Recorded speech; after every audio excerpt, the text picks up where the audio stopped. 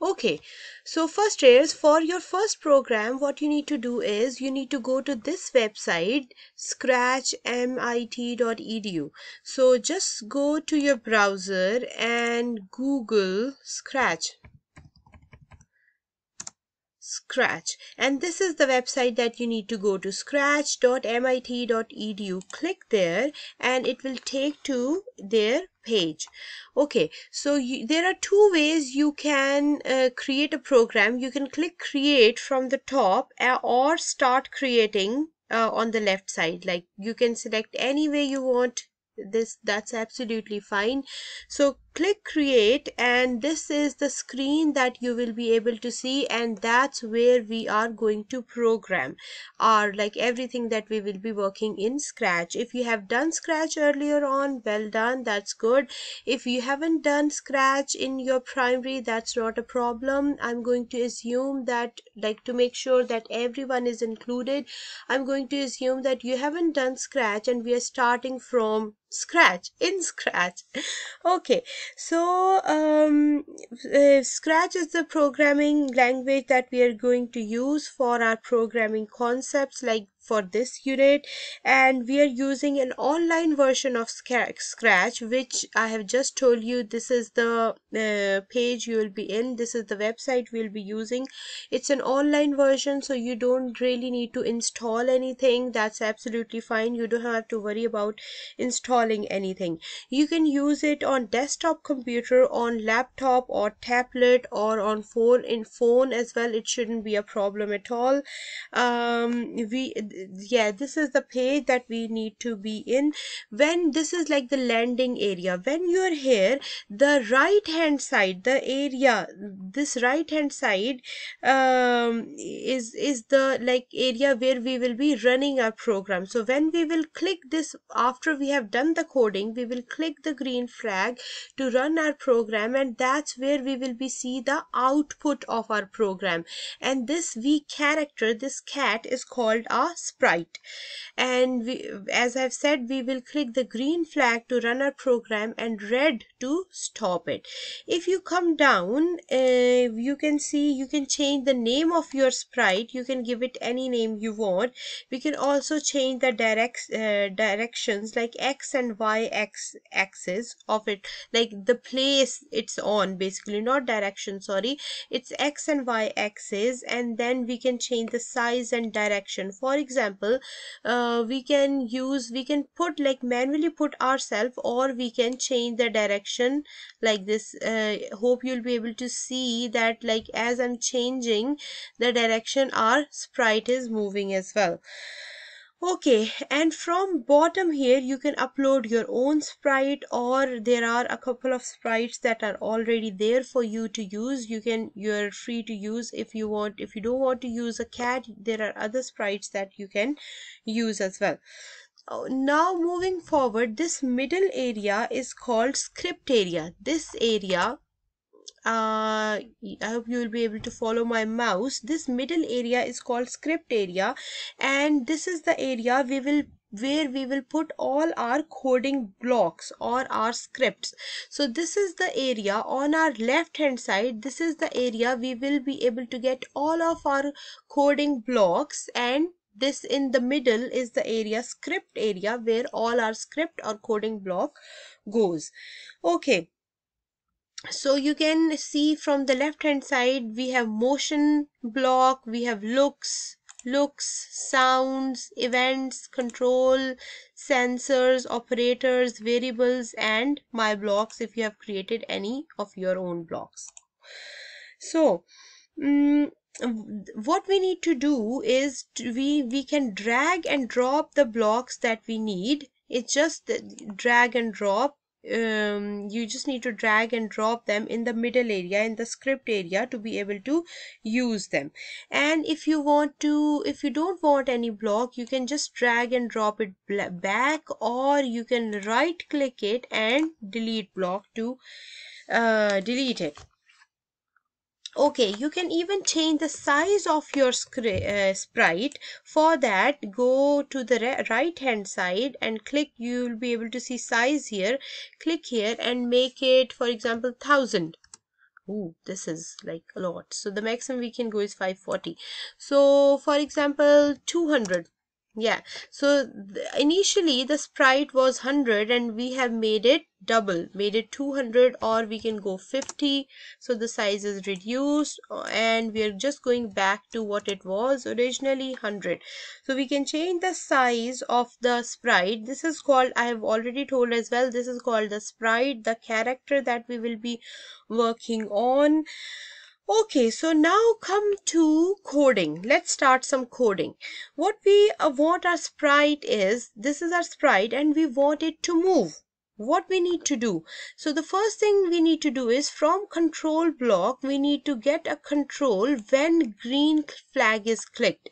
So when we will run our program, when we will click the green flag, everything that is here will be implemented, we will be able to see the output of everything, all the code blocks that are here.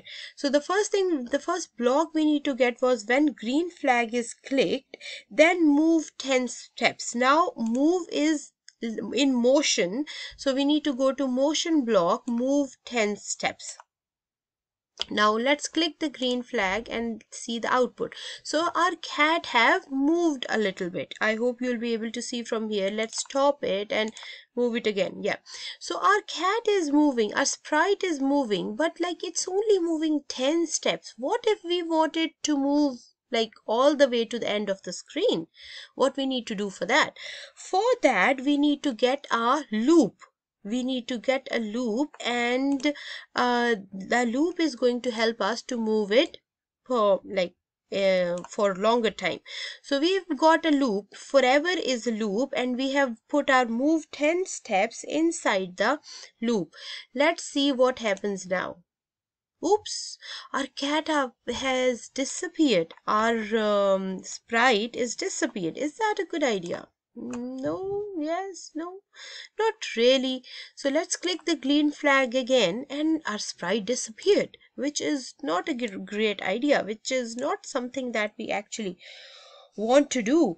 To solve the problem of our sprite being disappearing, what we need to do is we need to go back to our motion block and we need to get a block which is if on edge bounce back. So if our sprite goes to the edge of our screen, it should be able to bounce back. So we need to scroll down and get the block from here and put it inside our loop.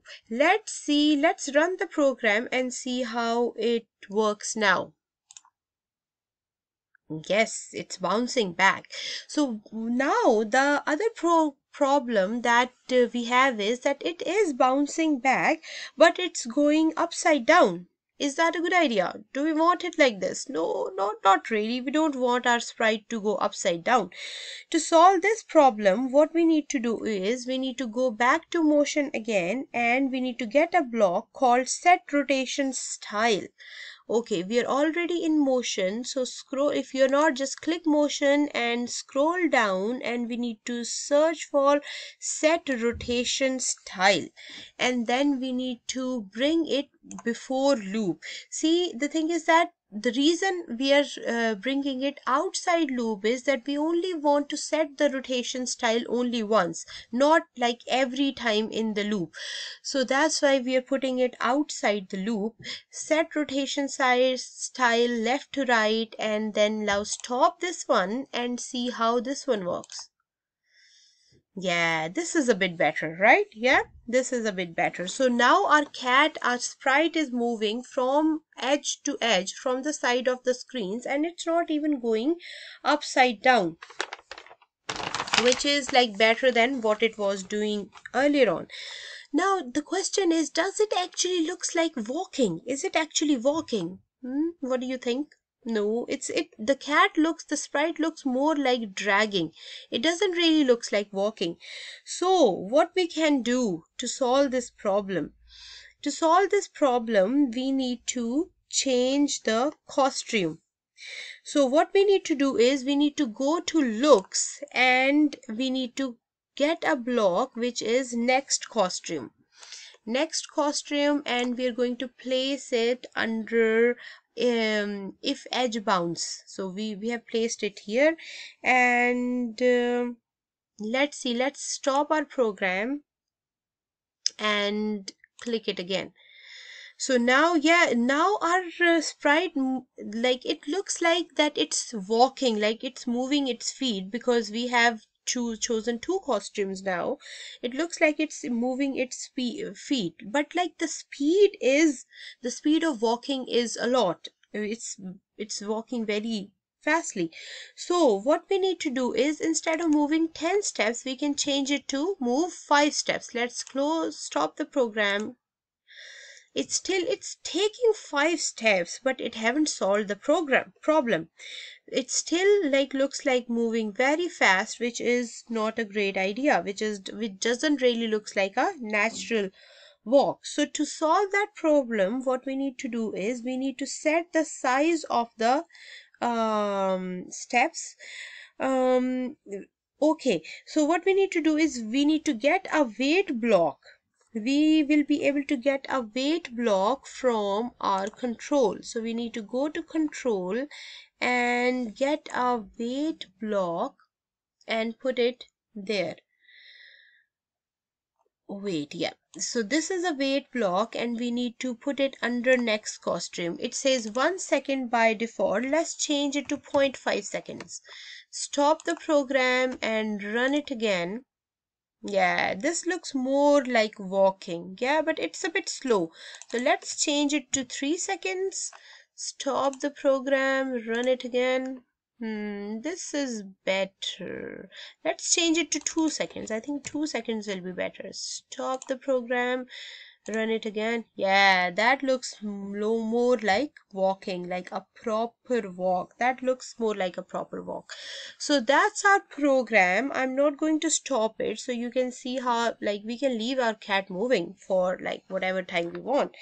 Okay, and now the thing is that how to save our program. I will advise you to, if you're using a desktop or a laptop, I will advise you to create a folder like S1 computing scratch, and click file and save to your computer. And then all you need to do, it will go to your downloads. Then you need to cut and paste it in your for example S1 computing folder. If you're using a tablet, iPhone, or iPad, then you can just take a screenshot of your code and send it to me via Teams. Right, that's all for our first program. We have made our cat walk, we have made our sprite walk, and it's pretty natural walk, I would say. That's all for like the very first program, for the beginners who haven't started scratch earlier on. And we will be doing a lot more like programming concepts through scratch, and that will help us to make our not only that will help us with our programming concept, but like working in scratch better as well, because scratch is a very fun programming language.